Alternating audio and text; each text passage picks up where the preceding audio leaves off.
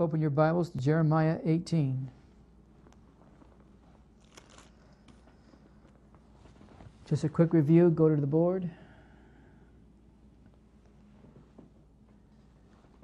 I believe this is the fourth message in this part of the discipleship series on the potter's house. We already identified, and I'm going to wrap this up in less than a minute. If you missed any of the messages prior to this, I think by the end of the week they'll be all on the website in the archives under the discipleship category, video format. The potter being God or Jesus, the clay is us. The process in this story in Jeremiah 18, 1 through 4, is to make us something desirable, useful, and valuable for the Lord Jesus Christ. Now we look at some of the processes that are taken during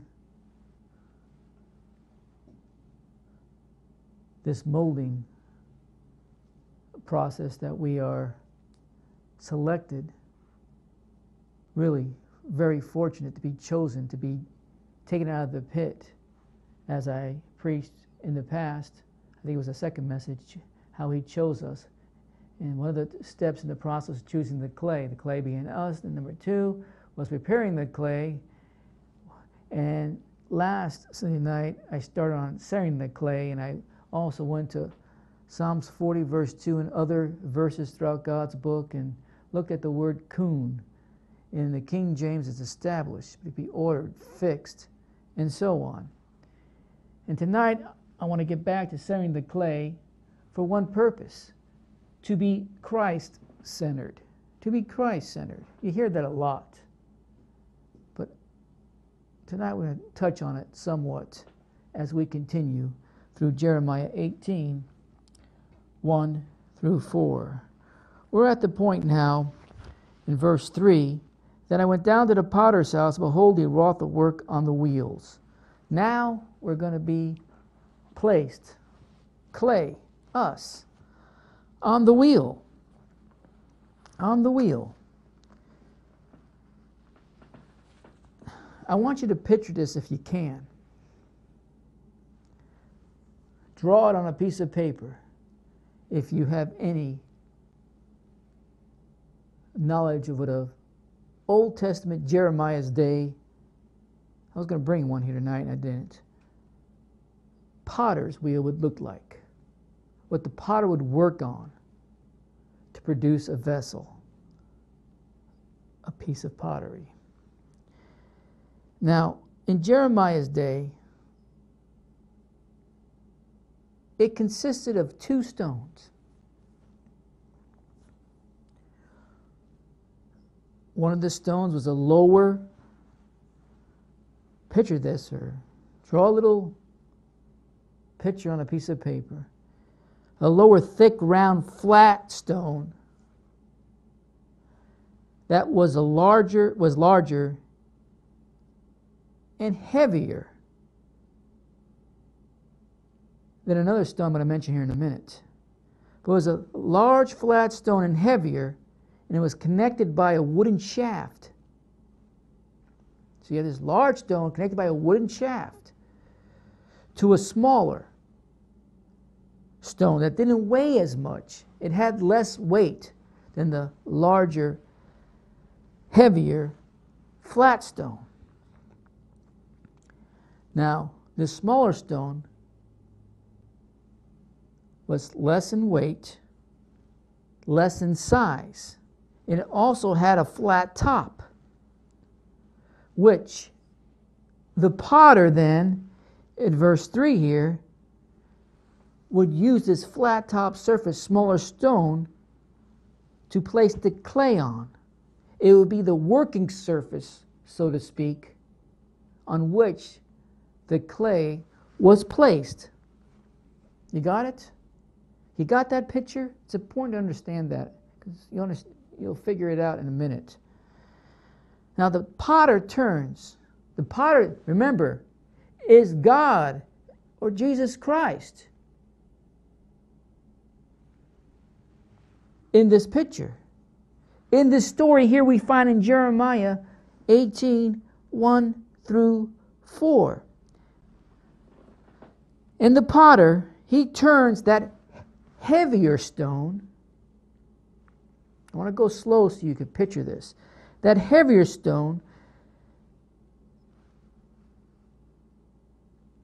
which was the bottom stone, which was heavier, with his foot. You got it? And that would drive the top wheel. And it would make it go in circles.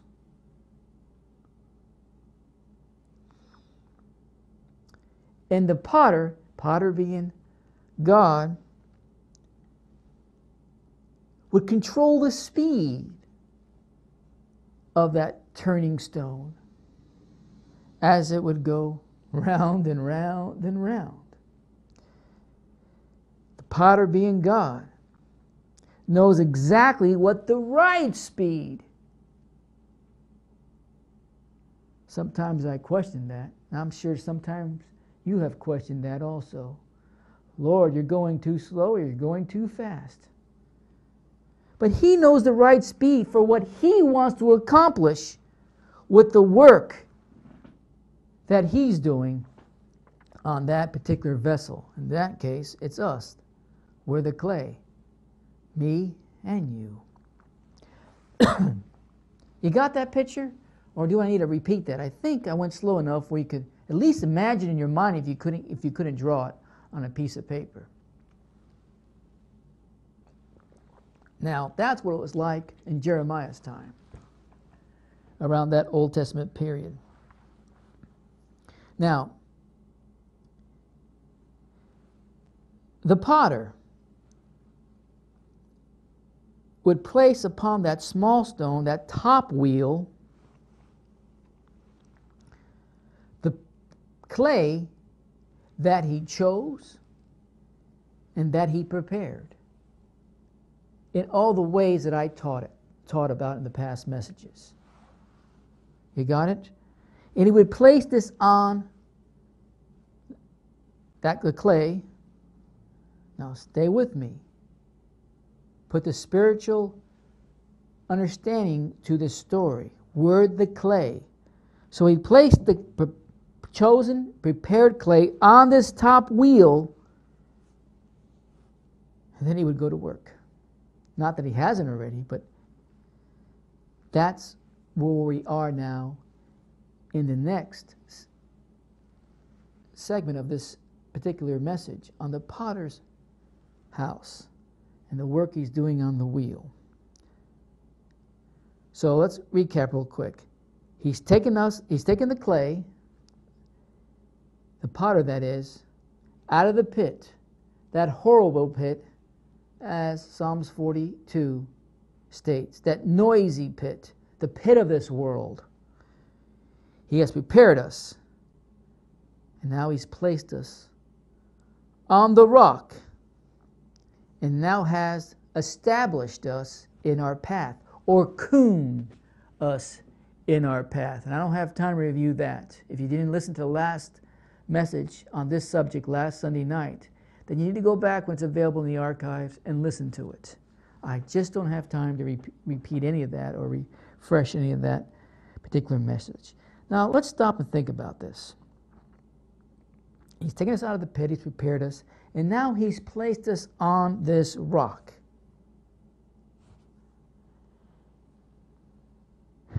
And he has established, fixed, ordered, and all the definitions that went with Kuhn that I taught on last times, our paths.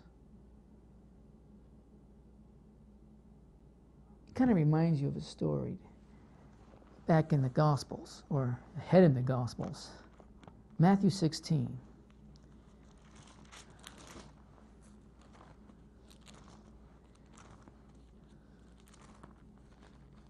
You find in Matthew 16, you go there quickly, we'll go back to Jeremiah here in a minute. You read the story starting in the verse 13. When Jesus came into the coast of Caesarea, he asked his disciples, saying, "Whom do men say that I am? Who do men say that I, the Son of Man, am?" And they said, "Some say that thou art John the Baptist. some Elijah, and others Jeremiah, or one of those prophets. He said unto them, both whom say ye that I am? But, not both, excuse me. But whom say ye that I am? Okay, that's what they're saying, but who do you think that I am? And Simon Peter answered and said, Thou art the Christ, is a definite article there, the Son of the living God. And Jesus answered and said unto him, Blessed art thou, Simon Bar-Jonah, for flesh and blood hath not revealed it unto thee, but my Father which is in heaven. I say also unto thee, that thou art Peter. And I have had you circle that word before. The Greek is Petros, or Petros. That's just a little stone, or stone. The Catholic Church, and even some of the Protestant world, believe the church was built upon Peter. No, it wasn't. Thou art Peter, thou art a stone or a little stone, and upon this rock, Petra, this rock, Christ, is the rock of the church. I will build my iglesia. I will build the Christians that I call out for my desirable, useful, and valuable purposes. And I was thinking about that this evening just before I arrived here. How even the New Testament reflects on the Jeremiah story, if you think about it. We are placed on the stone, the rock in this case. We're not placed on a disciple. Your faith is not based on some disciple. Your faith may be based because of what you heard a disciple preached or taught, or maybe something that I have said. But it's not based upon me, it's based upon what I've communicated about him. Because he is the rock. The whole purpose of this message is we need to be on the rock to be molded. And that's exactly what Jesus said. Upon this rock I will build my church. I will build you. He will build me. You get it? He will build you and he will build me for his desirable, useful, and valuable purposes. And the gates of hell shall not prevail. Literally, be superior of any strength against it. Against who? You or me. Because he's referring back to the church again. Now, that was just a sidebar. Something I thought of on the way here. Nothing's changed. Throughout God's Word, the message is always the same. To be centered on Jesus Christ. Haven't I said that for years? Back to verse 3. Now, after the potter places this lump, I'll just use me for an example. This lump of clay, this glob of clay on the wheel, and sets it to spin.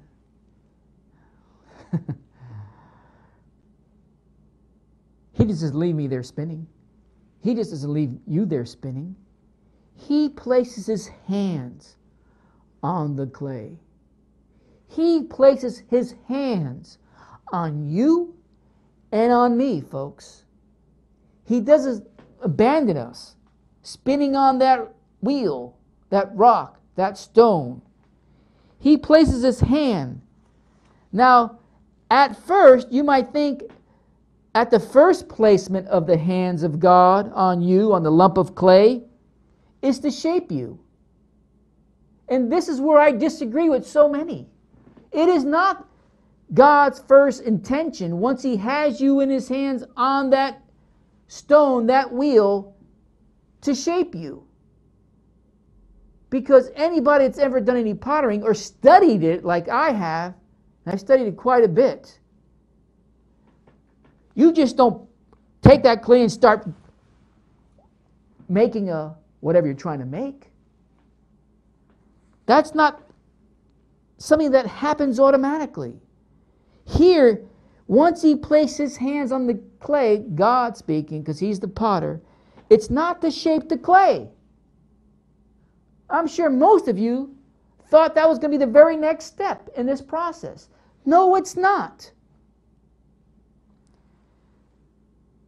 What the potter has to do before that shaping ever takes place is to center that clay. Because if it's not going to be centered, you're going to have a host of problems develop. A host of problems. So he places his hands on you, and then he goes about what he does, and that is center you.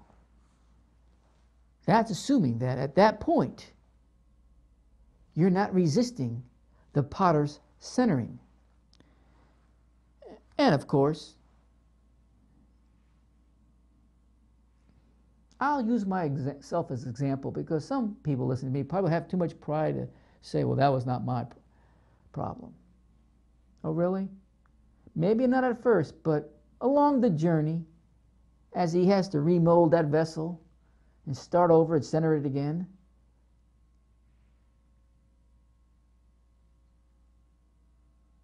you might not have been so obedient in allowing him to place his hands and center you as much as you think.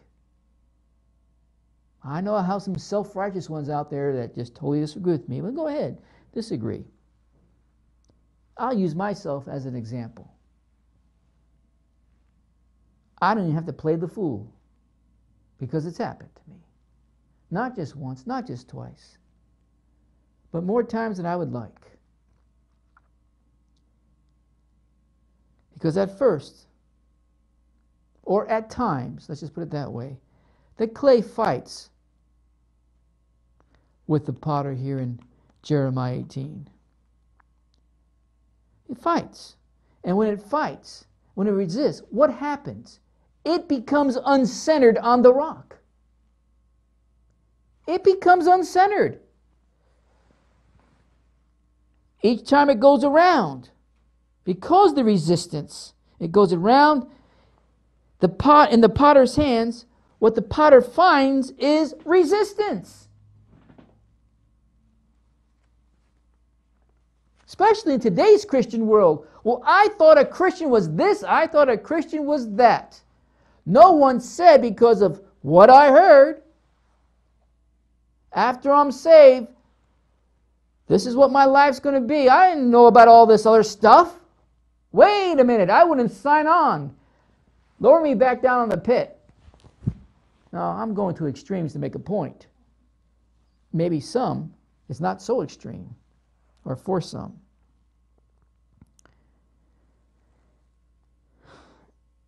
We are dumb sheep. We are foolish clay, stupid clay, brainless clay at times. Especially when we don't want to be centered by him. Clay, once on that wheel, it doesn't automatically center itself, does it?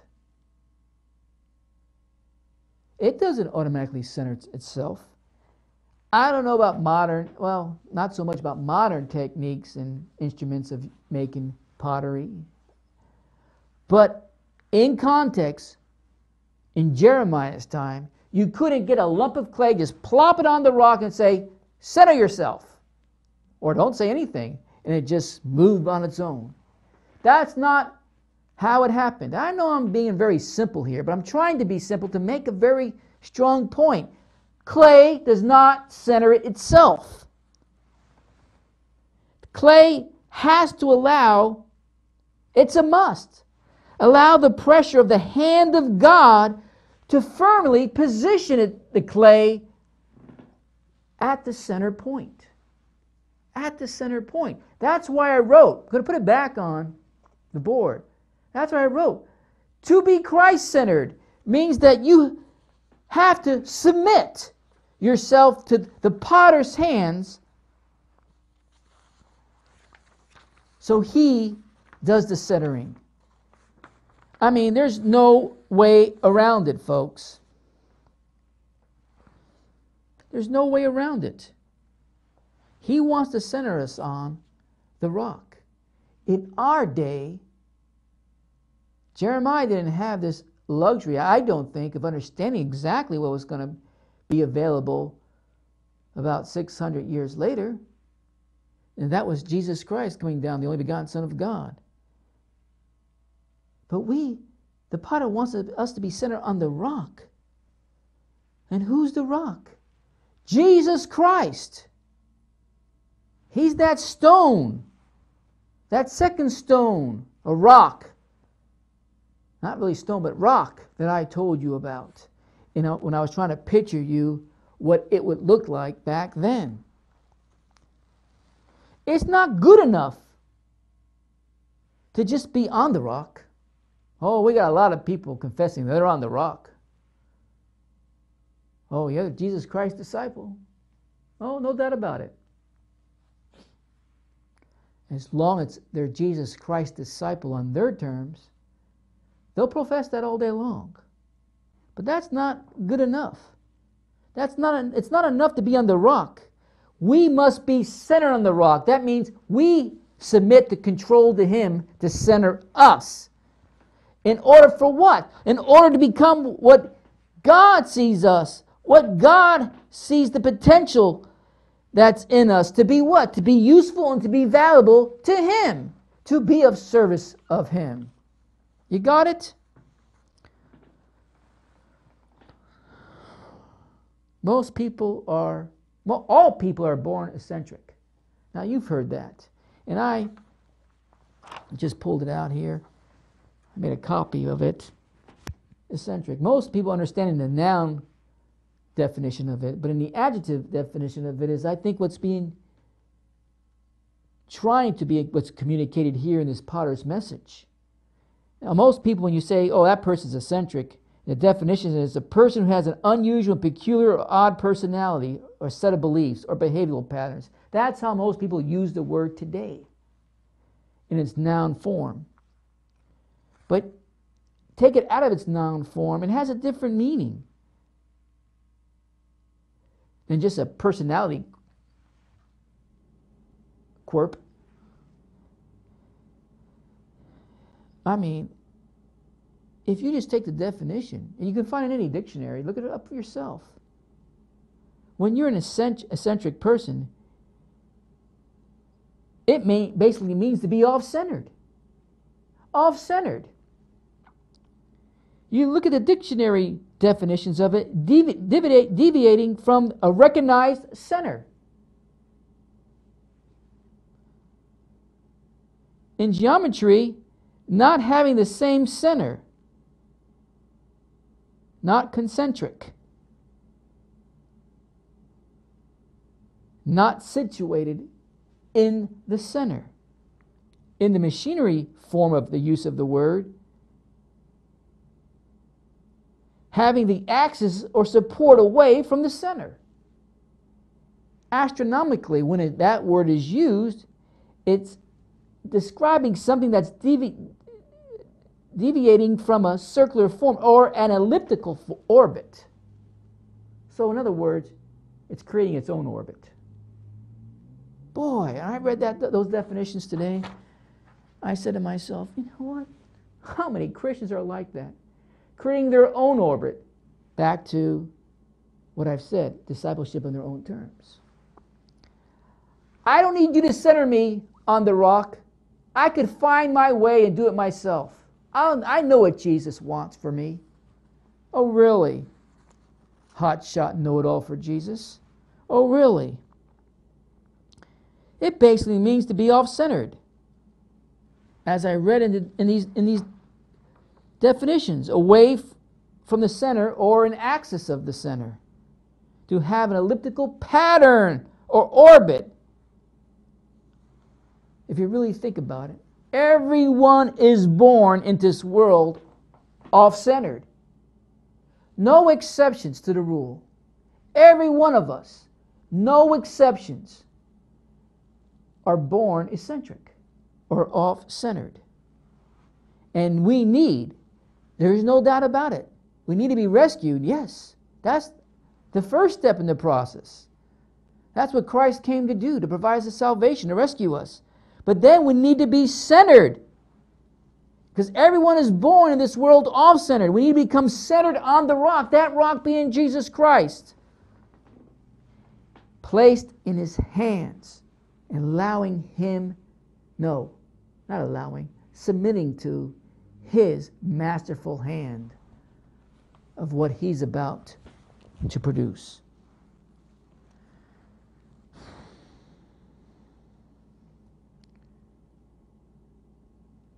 Many, many people are centered on so many different things that are available to be centered on in this world today. But most people are centered on mostly themselves. They're always conniving a plan, a way, their own orbit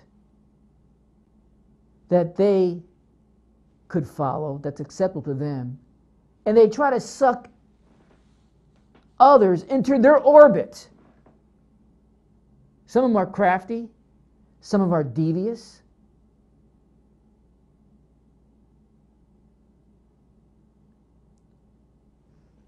We have all sinned. We have all fallen. We have all gone astray.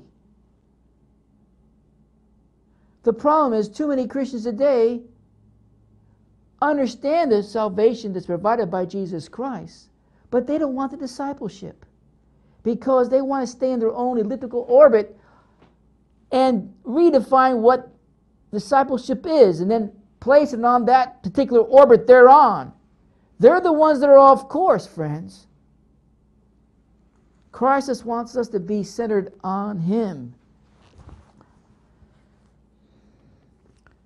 Not to be, let's just make it plain and simple, self-centered.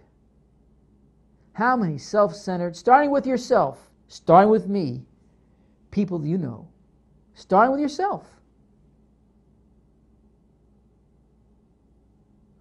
When's the last time anybody walked up to you and said, we have to be Christ-centered, we have to be placed on that rock, no matter what He does with us, but we have to remain Christ-centered as a true disciple of Jesus Christ.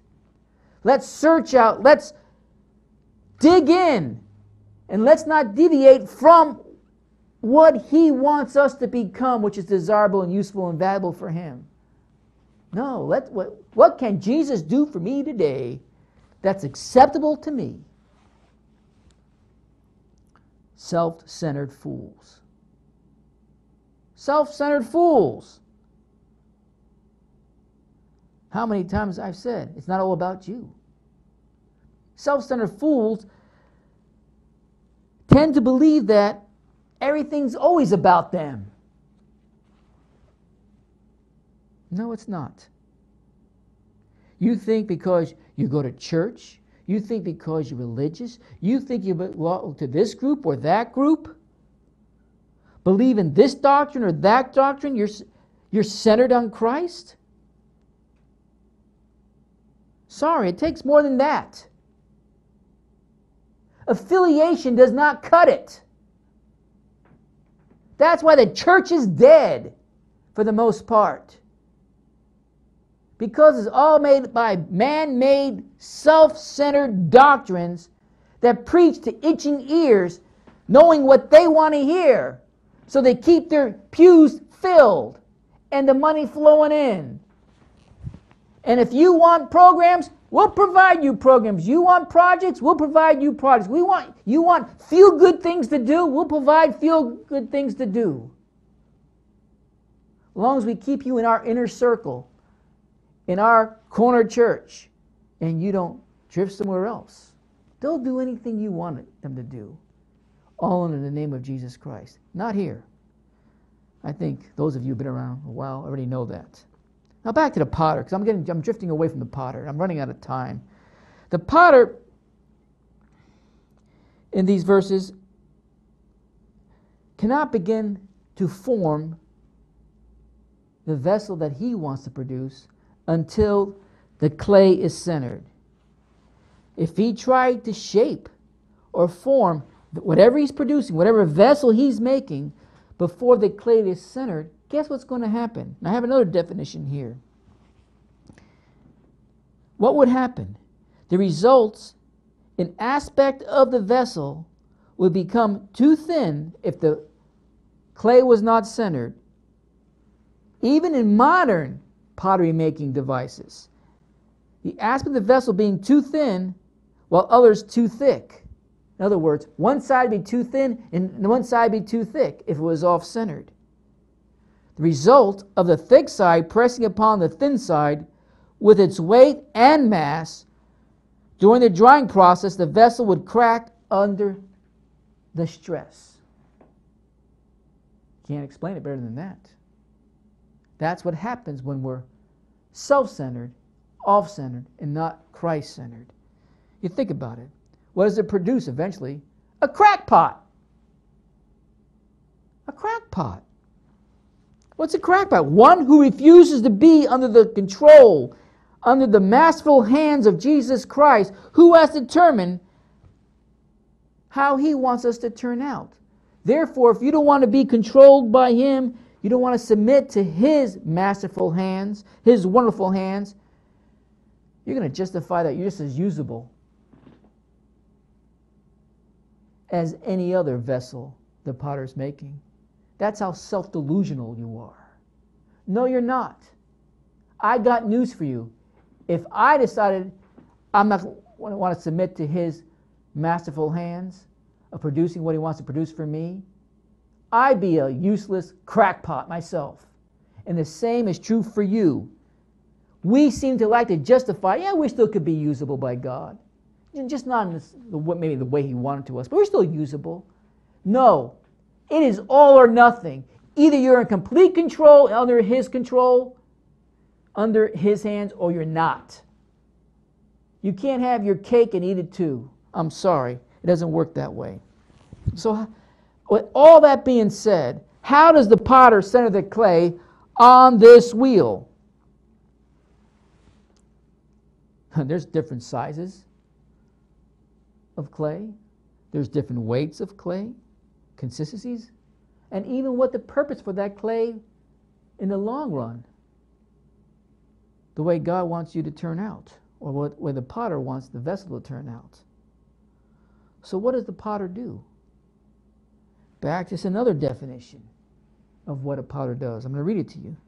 First, no, that's not it. First, he speeds up the wheel and places his hands as guides at borders which are acceptable to him and best for the vessel in which he envisions in the clay. After making sure there's enough water on the clay to keep it soft and moldable without getting too sloppy to change form, the potter keeps his hands on the clay until it is centered. Isn't that amazing? The potter knows what he's doing. The potter knows how much speed, how much water, how much of everything that's needed to center you on Jesus Christ. He knows it. We have it available right here in God's Word to understand it. We're not being led blindly in these last days. We have more than any generation before us.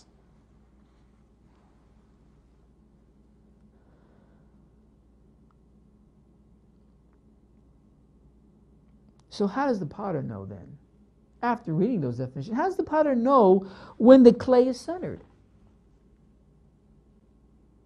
How does the potter know that? Good question, isn't it? At least I think it is. There's only one answer, folks. I already given it to you. When the clay no longer resists the hands of the potter, but submits to the potter's hands. What the potter is trying to produce. When we stop fighting, us being the clay, when we stop fighting the potter, the clay is centered. Period. Period. So many people have been called. So many have been taken out of the pit. Many have been prepared for the clay, prepared for the shaping of the clay.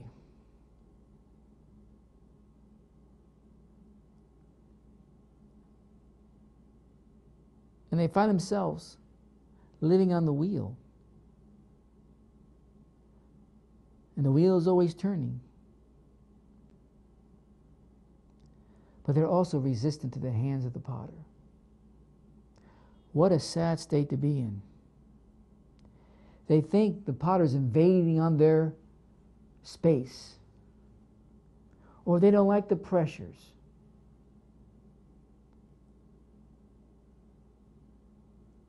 They want to remain on their eccentric, elliptical orbit that they've created, a life that they have chosen for themselves, without too much interference from God. And they keep turning around, keep spinning around, they keep coming back around the same old place on the wheel. One side too thick, one side too thin. One side too thick, one side too thin. Why? Because it's not centered on the wheel. They're not centered on the rock. Those types can never be true disciples of Jesus Christ until they learn how to submit. And I'll get to obedience in this discipleship series. This discipleship series will at least probably take me a year to go through.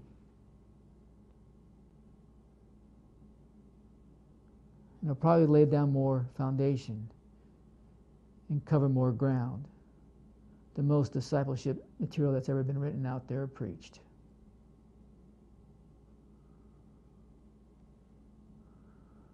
It's not a popular subject if it's rightly divided these days, folks. It's just not. Disciples of Jesus Christ are created. Let me rephrase that. True disciples of Jesus Christ, not professing ones, but true disciples of Jesus Christ, are created only after we submit and be Christ-centered. You got that tonight, folks? And after we stop resisting the hands of the potter, the hands of God. You know, like clay, if we keep resisting, we can dry out on that wheel.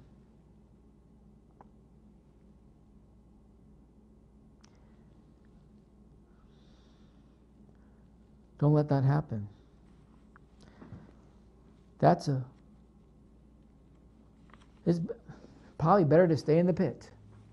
I know that seems rough. But to resist God is a dangerous place to be, folks.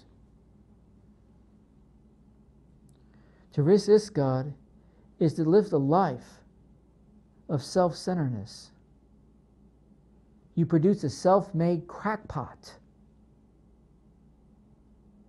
And you think that's going to be desirable?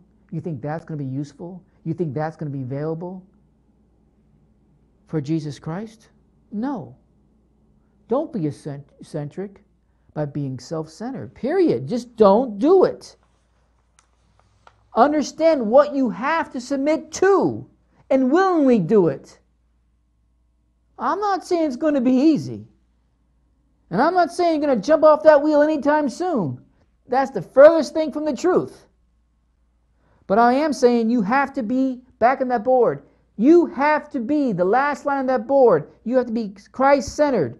Don't become a crackpot. Yield to the Lord Jesus Christ's masterful hands. Get centered on the rock.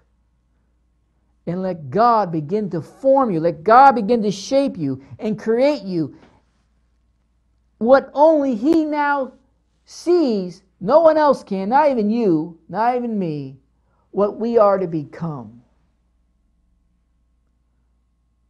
Stay centered on the wheel by submitting to Him and to His wonderful, masterful hands. He knows what He's doing. He has everything under control. He's cooned us, remember? He established us. He has a fixed order for us. He knows what's best for us. Now, I'll continue this next time and talk more about the shaping process on this journey through Jeremiah 18, 1 through 4. If you understood what I was trying to communicate to you tonight, I do want to hear from you, every single one of you. So play a song. Remember to be Christ-centered in everything that involves that centering process. Submit to Him. And it's your first step to being obedient to what His will is for you. And that's taking up the cross. Denying yourself, taking up the cross, and following Him in His likeness. Now play a song. I want to hear from you.